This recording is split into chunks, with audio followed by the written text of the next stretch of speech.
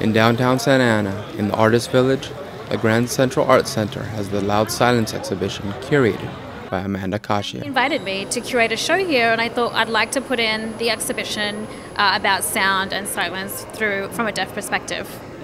The works of Sherry Boyle, Christine Sun Kim, Darren Martin, and Allison O'Daniel are featured in Loud Silence.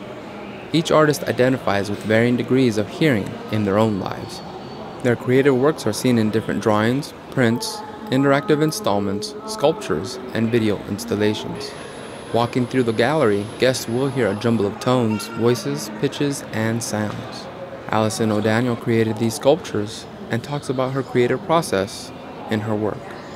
It seems really interesting to me to start a film with the soundtrack or to start building sculptures with something that seems at first unrelated, but the fact is that sculptures, you walk around them and you engage your body and it's a really physical experience. So it's not really that different from my experience of hearing, where I'm kind of trying to constantly walk around the sound. A short segment of O'Daniel's feature film, The Tuba Thieves, can be seen with the story of composer John Cage's 4 minutes 33 seconds by pianist David Tudor at Woodstock, inside the Maverick Concert Hall on August 29, 1952. Loud Silence can be seen and heard at the Grand Central Arts Center in Santa Ana from now through December 6th.